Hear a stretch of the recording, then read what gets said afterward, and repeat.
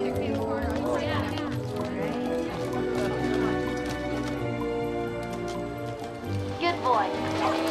Airport. Uh-oh. Bolt, speak. Boom mic. Got a boom mic. It's a boom mic. That's sloppy.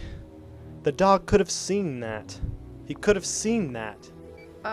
Who cares if the dog sees a boom mic?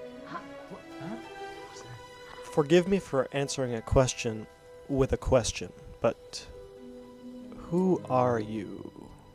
Mindy Parker, from the network. Of course. Let me ask you, Mindy from the network. What do you see here? The dog? The dog, she says. Oh, Mindy. Poor, poor Mindy. Am I missing something? You're missing everything, Mindy.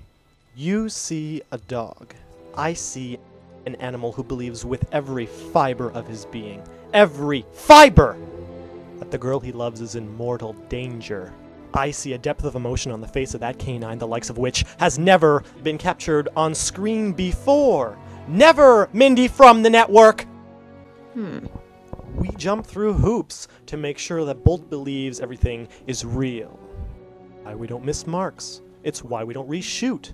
And it's why we most certainly do not let the dog see boom mics. Because Mindy from the network. If the dog believes it, the audience believes it. Wow. Okay, you want reality? Here you go, Chief. The show's too predictable. The girl's in danger, the dog saves her from the creepy English guy, we get it. There's always a happy ending. And our focus groups tell us 18 to 35-year-olds are unhappy. They're not happy with happy. So maybe you should, I don't know, spend a little less time worrying about the dog's method acting and more time figuring out how to stop 20-year-olds in Topeka from changing the channel. Because if you lose so much as half a rating point, so help me, I will fire everyone in this room, starting with you. How's that for real?